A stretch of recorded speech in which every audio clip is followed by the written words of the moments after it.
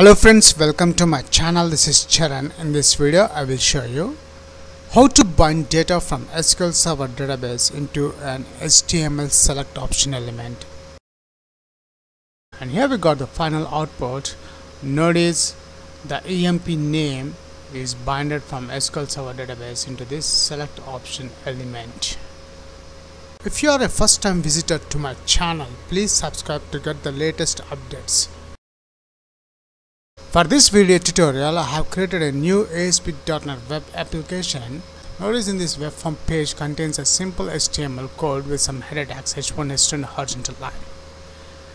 Now after the horizontal line, I am adding a simple HTML select option element. Select ID is equals to select EMP is the ID name. Let's close the select tab. Now my aim is I want to bind data dynamically from SQL Server database into this HTML select option element using C# coding. So right click the mouse, go to view code.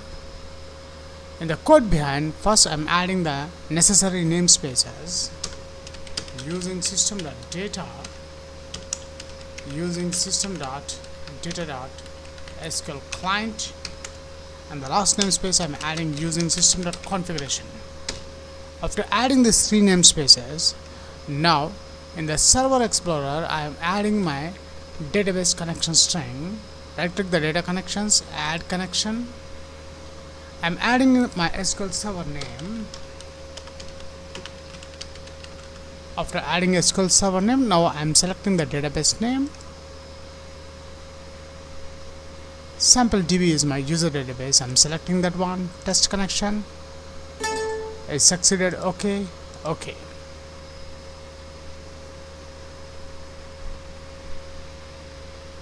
And here sample db.dbo is added under data connections. We require the data source of this sample db.dbo. Right click the sample db. Go to properties. In the properties window, notice the connection string which contains the data source. Copy that one and add in the web.config file. Open web.config file. In the web.config file, inside the configuration, I am adding connection strings.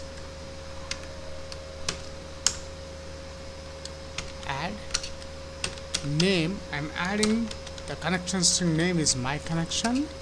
Connection string is I am adding the data source which I have copied, and the provider name is a system.data.SQL client.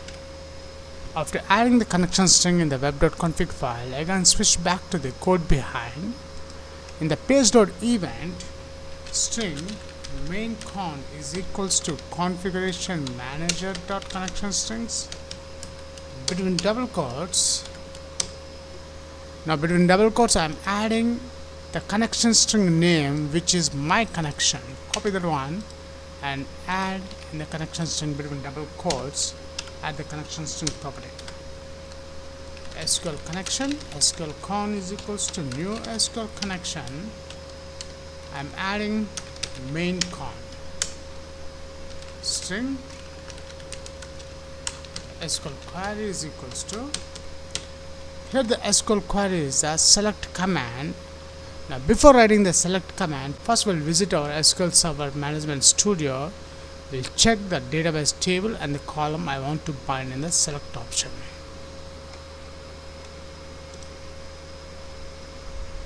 The table name is a EMP table which contains EMP ID, EMP name, designation, department and join date.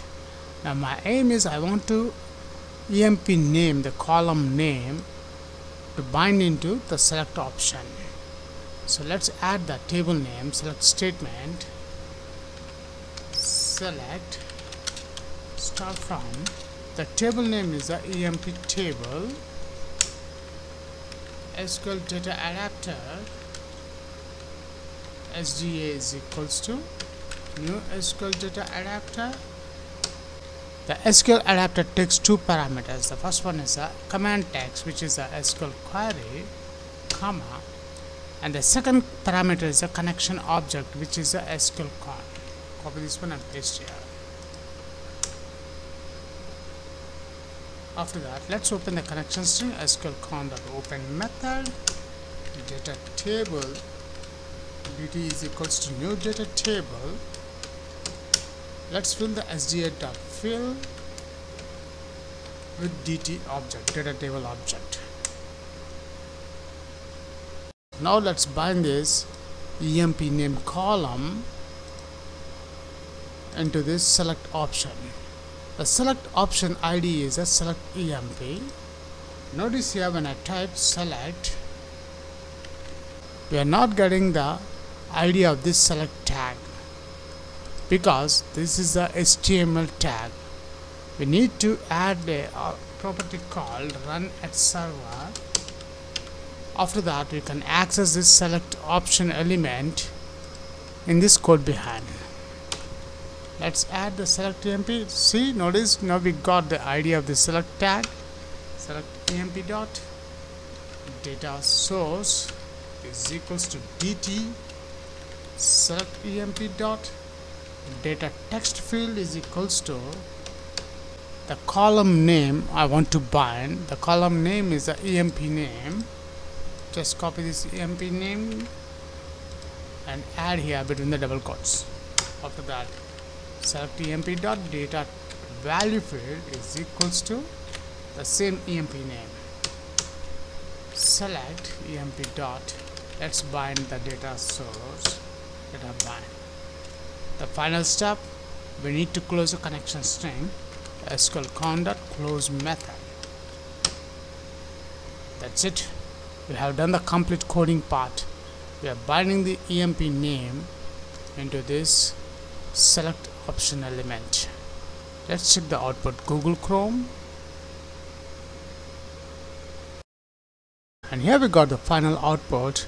Notice the emp name is binded from SQL Server database into this select option element. That's it.